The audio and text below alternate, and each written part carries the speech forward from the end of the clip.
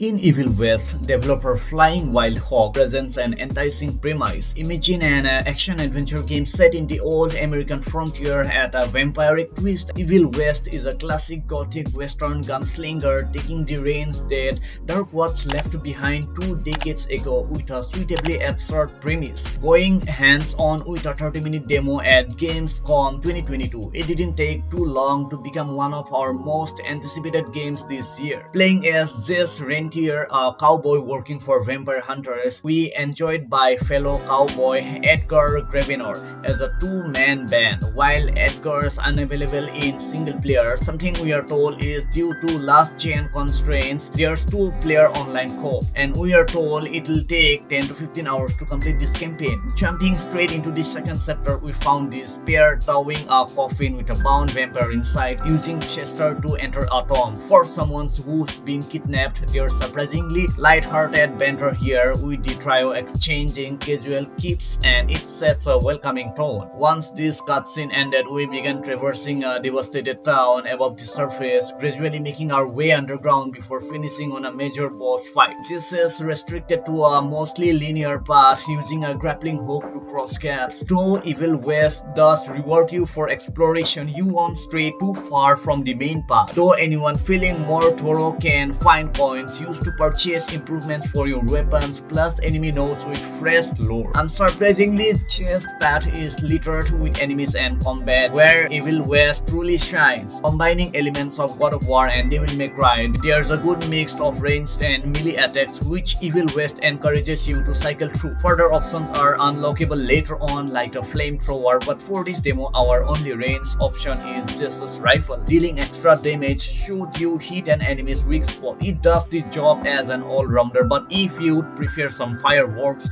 nothing like shooting a few explosive barrels for a quick kill. For those who like getting close and personal, Jesse is a powerful figure. He can strike down bandits with a powerful kick, use an overcharged fist strike, and more, making them explode from the impact's sheer force. You could even knock them off a cliff edge or into a spike trap. Each area prevents an advantage, and it's satisfying every time. While Jess can self-heal, this comes with a cooldown, but melee attacks can cause foes to drop extra health, rewarding those who risk getting close. Flying Hog hasn't held back with combat, and in this mission alone, each enemy came with their own quirks and attack patterns to learn. Playing on normal difficulty, we died a couple of times as hordes overwhelmed us, but you would never lose much progress. If anything, you feel encouraged to try again. Kills are all incredibly gory too. We are ripping apart these fools in a way that's reminiscent of Doom Eternal. We can build upon this further through Jess's skill tree, and though we weren't able to unlock many new abilities during this demo, it's clear he's got room to grow upon leveling up, between